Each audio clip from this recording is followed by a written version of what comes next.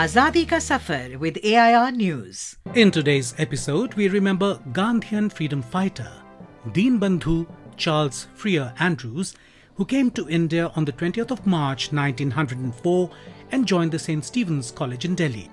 During his long stay in India, the British social reformer identified himself with the socio-economic and political problems of the Indian masses. He fought against the British racial and imperial rule with the support of Mahatma Gandhi, Gopal Krishna Gokhale and other prominent Indians. He also had a deep connection with Rabindranath Tagore, who invited him to Santiniketan on several occasions. Sujan माझी रे कौन घाट लगई बतो हरिना.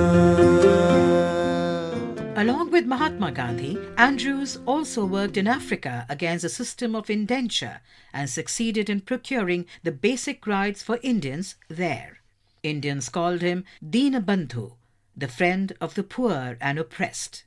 Andrews was a very well-known writer and wrote about a dozen of major works along with hundreds of articles which had deep linkage with the life of common Indian as well as the problems of mankind. Talking about C.F. Andrews, Gandhiji had said, "He was a good son of England and he became also a son of India.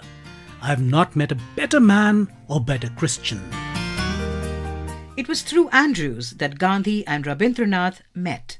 On the one hand, he took upon himself the task of interpreting Gandhi to the West and keeping open the possibility of a dialogue between Indian leaders and the British government.